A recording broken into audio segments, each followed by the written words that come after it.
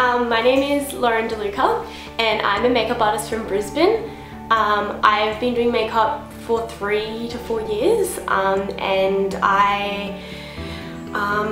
been face painting since I was 14 years old, so I've kind of always, you know, been painting faces for a while.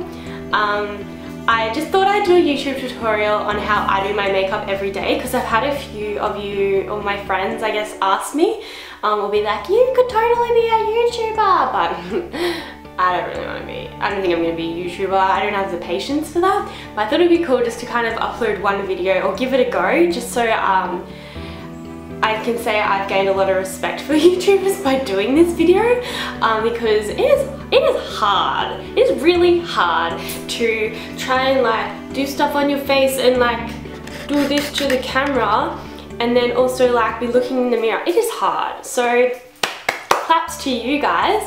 And yeah, so I just thought I'd give it a go. I'm just in this is my makeup studio. I have a makeup studio because my parents are super cool and allowed me to put a makeup studio in their house. And yeah, it's decked out with Kmart stuff, which is awesome. But yeah, I'm on the floor as well. This is how professional I am. But yeah, I hope you guys enjoy the video. Ask me any questions if you want me to do another one. I'm totally up for it, but if I'm totally boring, that's cool. Just let me know, Lauren, just stop doing YouTube videos. I know my brother James will probably be laughing at me, but that's okay. Yeah, so thanks. Okay, so what I do first is I spray the Jurlique Herbal Recovery Mist all over my face in preparation for my Rosehip Oil. I usually put my rosehip oil on when I get out of the shower when my face is a little bit wet, but if my face isn't wet, that's when I'll spray the mist on my face. I just put a few drops of rosehip oil, rub it between my hands to warm it up a bit, and then just put it all over my face.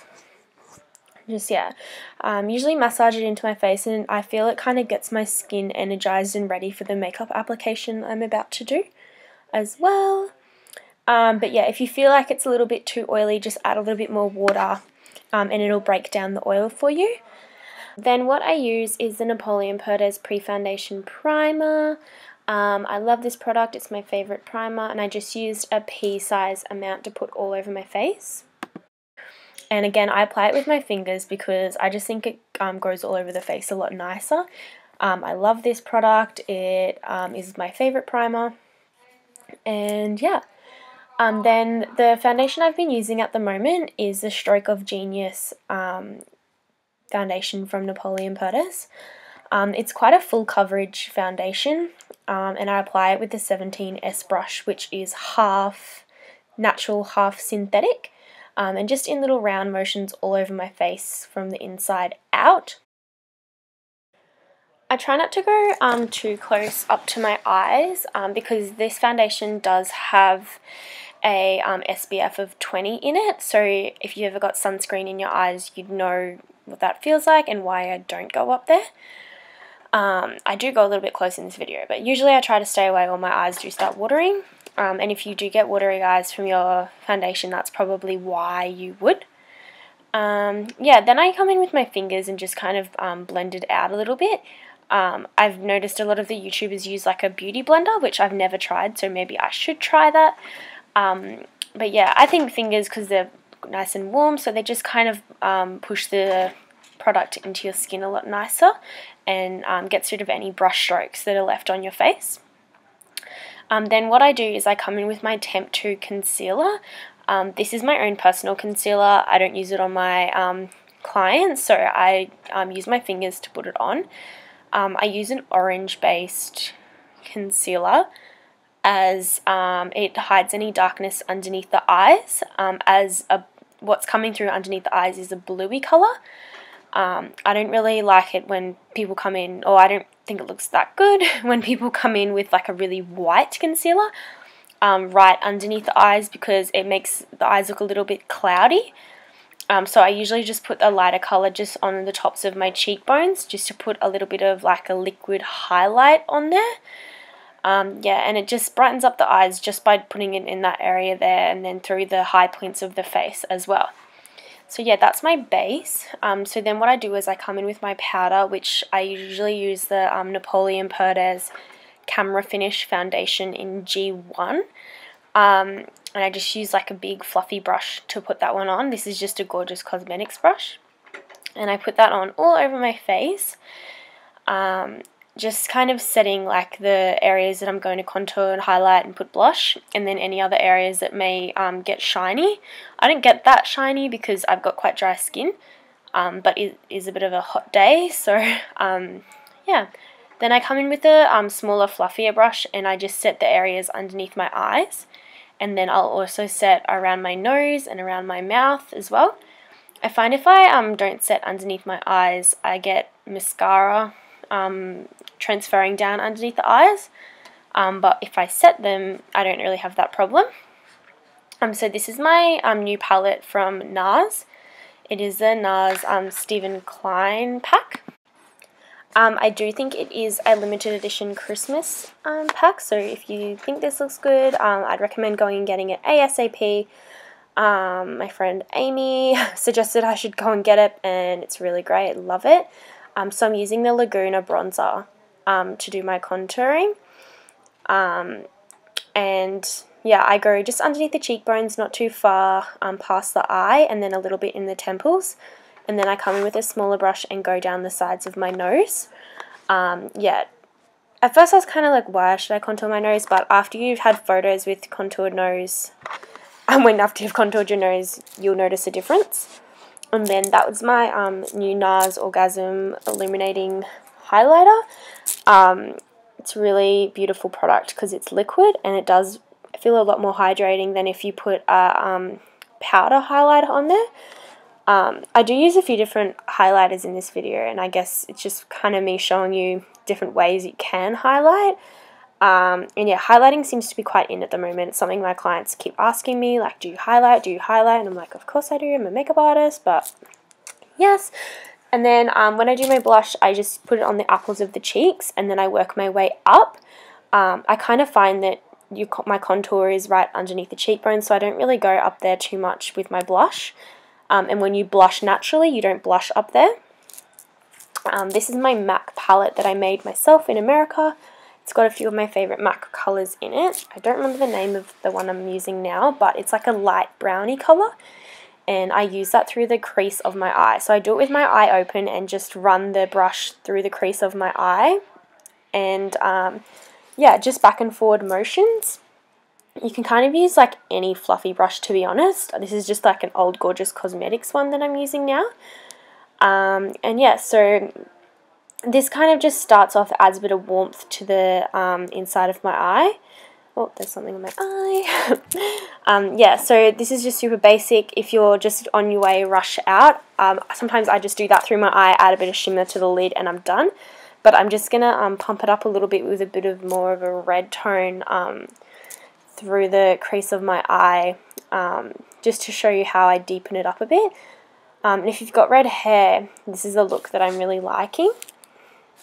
I've only just kind of gone red again, so I like experimenting with what colours suit the red hair, because you can't get away with every colour. And then because I've got blue eyes, any orange toned or red toned eyeshadow usually brings out my eyes quite a lot. And then what I do is I come in with my foundation powder, and I find that's a really easy way just to blend up the top a little bit more. And then the same colour that I just used through the crease, I'll put underneath my eyes just to tie in the top and the bottom.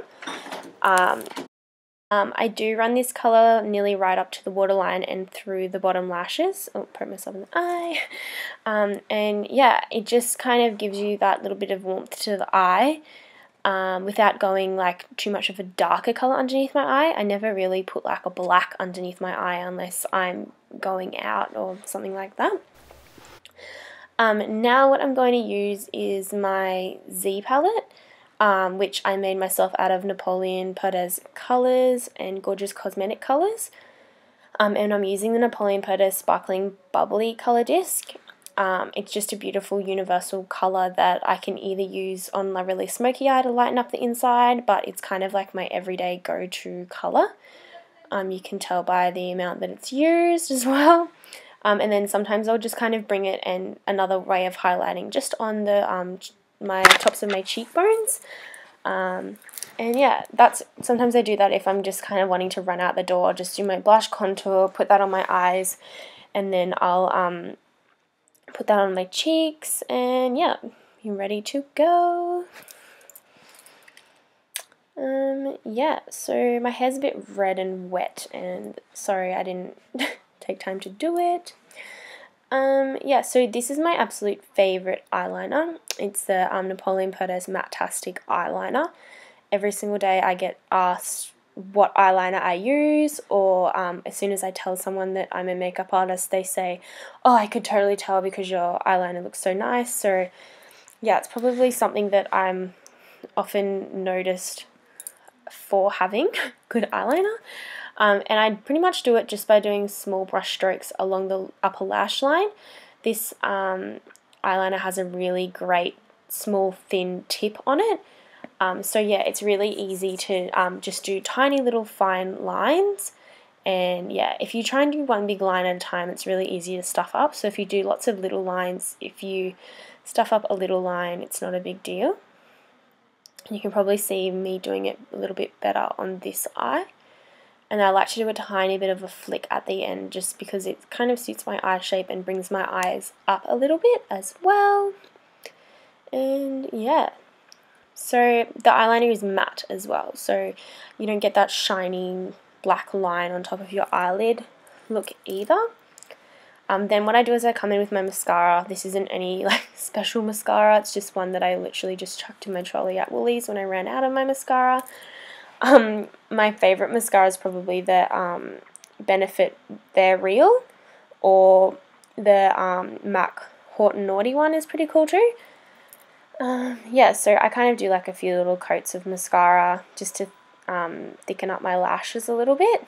It's probably one of the things I probably wouldn't leave the house without too often, is probably just mascara. And then probably also my eyebrows, which I think I am about to do now. Yeah, so I usually will do my eyebrows with this MAC Brow Gel, which is in the colour Brunette. I don't really want to do my eyebrows red, so I just go for a dark brown colour. And then I just use a really thin brush and come through and do one really nice line underneath my eyebrows. And then I'll come in and do little brush stroke type hairs throughout the rest of my brows. And yeah, just lots of little lines, and I just find it really defines it. And then I come through with a mascara wand type brush and just brush it through so there's no obvious lines through there as well. So now I've done the other brow, I'm going to come in and do my lips. And I'm using the lip liner called Mauve Minx from Napoleon Perdis. It's quite a beautiful mauvey pinky colour that works for red hair and is an everyday lip liner. Yeah, so, and then after doing my lip liner, I found a really cool colour from MAC called Faux. It's very similar to a colour that I think Kylie Jenner wears, and I'm always getting asked I want the lipstick that Kylie Jenner wears. She's quite popular at the moment. And just before, sorry, I forgot to say that I've actually put all of my lipsticks into a palette, so all of my matte colours and that are all melted down into a palette, so that's why I had to get it out of there. But yeah, this colour is beautiful. It's a really nice, kind of like a natural lip colour, I guess. And then if I want to add a tiny bit of a shine, I'll come in with a lip gloss. This one's pinky clear kind of colour. It's just from a Napoleon Christmas pack. And yeah, that's it. That's pretty much what I do every single day. Yeah. And then sometimes if I want to add like a little bit of extra, I'll come in with a white highlighter, and this is probably what I'll do more if I'm going out. And it just adds like a really nice glow all over my face. And yeah. Thank you so much for sitting through that video. Let me know what you think. It is the first one I've done, so I don't know what I'm doing really. But I'd love some feedback. And thank you so much for listening. Bye!